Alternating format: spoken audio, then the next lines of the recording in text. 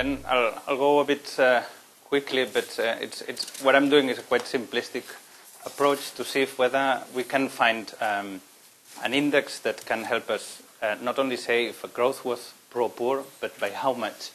And first off, I base my approach on a relative approach to pro-poor growth, because here we've been discussing inclusiveness, and I think the speakers before were talking about a relative approach to inclusiveness, whereby the poor benefit disproportionately more than the non-poor, and I think this is important to mention. So the increasingly recognition of inequality within the development discourse, I will not go through it because I'm pretty sure all of you are well aware. For me, it's important to see that inequality is not anymore something that leftists and red people would only defend, but it's something that now it's mainstream because of the negative effect it can have on growth, spell length, and poverty reduction rates, and so on.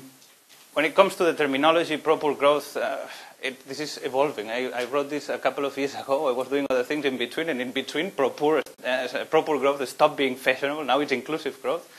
Yeah. So what I'll try to focus is on a very narrow definition, which is mainly on the pro-poor growth concept. There have been two main approaches. One is the absolute one that Ravalian, for instance, used to defend. I don't know what he thinks now, but whereby any growth that reduces poverty is pro-poor.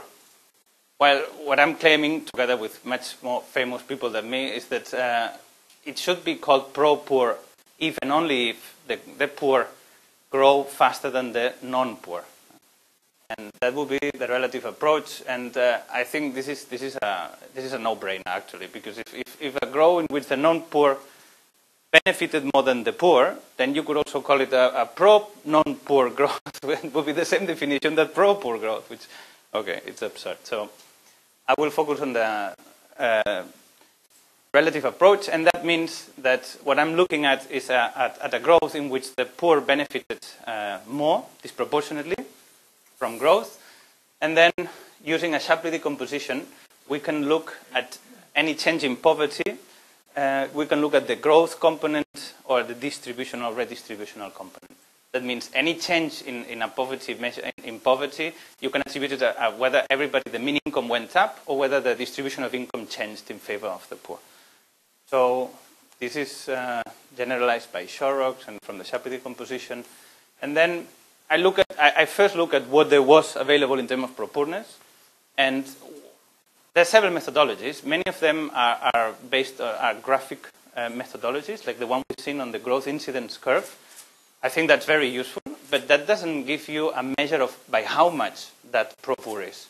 Or you may have an incidence curve that is slightly progressive or slightly regressive, or that it does not allow you, or that there is not a clear dominance on the previous situation, in which you wouldn't be able, actually, in many cases, to say if that was pro-poor or it wasn't. So when it comes to indices that you can actually measure, so far in the literature that I know, at least, Kakwani, Pernias, and Son have an index that is I call it the Kakwani index. But I did a consultancy for Honduras. I tried to apply this index to find out. And then I realized that, in fact, well, they have two definitions. Yeah? The first one when the per capita growth is positive, second one when per capita growth is negative. That means, first, that you have values that may not be comparable, because these are two different formulas. Then you have that when changes in poverty due to growth are close to zero, which sometimes happen, especially if you have populational growth and economic growth that are the same, then the mean income may not have increased, actually. In that case, that shoots up to infinity. In the case of negative per capita growth, you would have that if you have that these two are equal, but if the different sign, again, you have infinity. So how do you compare an index with itself when you have actually asymptotes in between, yeah? And in values that are, in principle, quite, that they can occur quite often. So what I looked at is, instead of getting a formula in which you have a division, yeah, I tried many different formulas, yeah, and at the end I thought that the easiest one was, okay, if we are looking at how poverty changed because of distributional issues, then we could actually just take the distributional component of changes in poverty. And that, what that tells you is how much poverty changed due to changes in the distribution in favor of the poor. And I think it's a pretty simplistic definition, and it actually works. What I wanted to know is, well, okay, then does this apply to any poverty measure? So can I take the composition in any poverty measure, and that will tell me always, would measure in a good degree if the poor benefited more than the non-poor? The answer is no. I took the headcount index, and actually you can think of a change, an increase, a general increase in the income, in which no poor passed over the poverty line. Headcount is unaffected, yeah, and then you wouldn't, this wouldn't show, yeah, and I see that for this case of the headcount index, you could have actual distributional changes that would clearly affect poverty, but it wouldn't show in the headcount index. So what I did is I applied it to the poverty gap, and in fact I was quite lucky to find that I wanted to see if these distributional changes in the poverty gap would actually be related to the growth rate of the poor and that of the non-poor. Although you there have a problem, because in time one you have a group of poor, in time two you have a different group of poor. So which one do you take? And that's why I avoid taking the group at the beginning or the group at the end. By doing the decomposition, and for the case in which the number of people in society and the number of poor don't change, then I can prove that this distributional component of changes in the poverty gap is proportional to the difference in per capita income of the whole society and that of the poor alone. So what I'm saying with this is actually the definition that this index actually is really directly related to the growth difference between the poor and the non-poor. But without being strictly that, because then you have an identification, you have problems of anonymity if you look at the poor at the beginning and the poor at the end. They may not be the same, no? So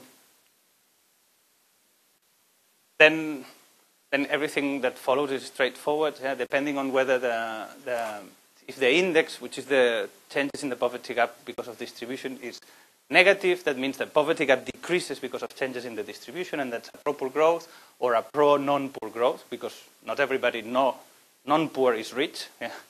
So very often we say pro-rich. And then in the case of recession, what you could have is that distributional changes have favored the poor or the non-poor, even if it was a recession, or it's harmed the poor less or the non-poor less, and then I would call it an anti-poor, anti-non-poor. And from here, one could actually establish a pro-poor growth rate, which could be the growth rate per capita, plus a factor of inequality aversion or so on, but that's always a bit funny to introduce. I think I rather think of it as a standalone index that can tell you how much how pro-poor growth was during that period. From here, one could define some indices to evaluate. For instance, you could think of, given the growth over the last period, how much pro-poorness or how much distributional changes would we have needed to achieve a certain poverty gap reduction goal, yeah? Like halving it or eliminating the poverty gap or so on. Meaning, I agree that growth is a necessary condition, but not sufficient to reduce poverty. And then this at least I could tell you how much effort you should be doing in the distributional side to contribute to poverty reduction. And the same, you could also do the same a bit like as a goal for the future. Say by 2030 we want to reduce poverty to so much, counting on certain growth, then we would need so much changes in the poverty gap because of distribution. I'm not dealing on policies at all, yeah? So don't ask me on policies, because if I knew that. Okay, so here I applied the data to Honduras, and just so that you show, to show what one could get, getting the index, at least what I manage is to classify each of the spells that I look at, and then see if in these spells distributional changes were in favor of the poor or not. And in the case of Honduras, so for the moderate and extreme poverty lines, so you have that it was anti-poor and anti-poor contractions, but you have pro-non-poor. Pro-non-poor, in fact, This is the only one that has progressive changes. And it's actually, it's after the hurricane Mitch hit Honduras. So it's quite interesting. The hurricane hit, and in fact, the poor were less affected than the non-poor, which I don't know if that's very consistent, but that's what I got. Huh? Okay, so it could be that the rich lost more assets, no? I imagine, or at least more quantifiable monetary assets. And this is just to have a look at the possible tools for evaluation. We could see that the changes in distribution here were like 1.2% of what you would have needed to eliminate or to halve the poverty gap. And here, that overall, over this period, 2004, 2007, the changes in distribution, the poverty gap changes because of distribution, were in the other way that they should have gone, and they were of a magnitude of 30% of what you would have needed to achieve the 2015 goal of halving the poverty gap. So why am I claiming that this index is useful? I'm claiming that it's easy to interpret. This is distributional changes in the poverty gap. Any politician can understand that, hopefully. It does measure growth. It does measure how pro-poor it is, and it's really related to a disproportional benefit for the poor. So at least I can claim that for this definition, this seems to work. So what I'm doing now is calculate this for the whole world income surveys, and hopefully in a few weeks or months I'll have this for all world countries and spells if possible. But yeah, that's it. Thanks. Thank you.